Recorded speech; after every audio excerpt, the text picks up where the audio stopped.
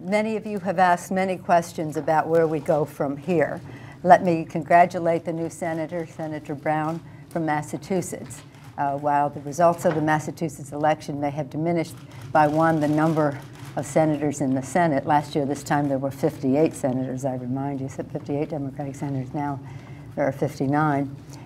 It has not diminished the need for affordable quality health care reform and for health care to be available to all Americans as a right, not a privilege.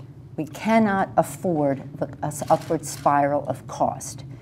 Families can't, businesses can't, our economy can't in terms of our international competitiveness, and certainly the federal budget cannot.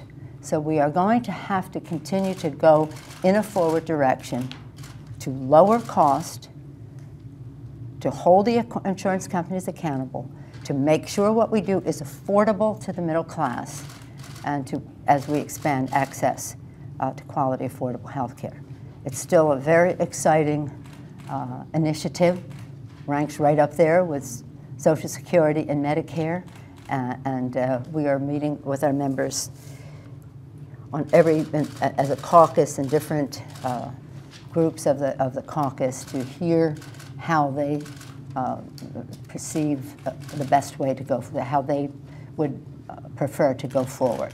But we will go forward.